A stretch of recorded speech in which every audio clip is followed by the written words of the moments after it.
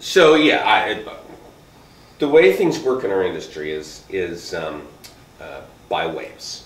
We get these waves, and these waves just dominate everything. So most of you won't remember the structured programming wave. I was a young software developer at the time. Edsger Dijkstra wrote this classic paper, "Goto Considered Harmful," and the whole industry erupted in a furor of excitement. Oh my God, we're not going to use Goto anymore? How could that be? And other people adopted it. And now, of course, that's very blasé, but it was a big, big deal at the time.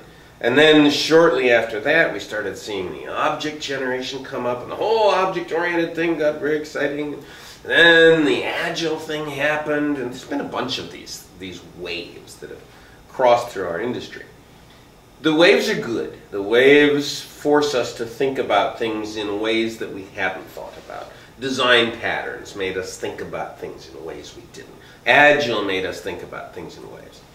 But the waves also have this other characteristic. They overshoot. So we get very excited about Agile and we overshoot. And then we come back and, okay, it was good. This Agile thing is good. I was glad we did the Agile thing, but there was this stuff back there 20 years ago that was good too. Maybe we ought to bring that forward. We have this constant overshooting and then integration and overshooting and integration. And right now we're in this phase of integration. The next wave is coming. Not exactly sure what it is. It might be the functional programming wave. We'll see.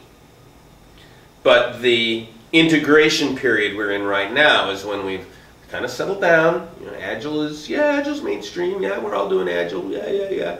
No, what was this other stuff back here? And we begin to pull together the good news that came before.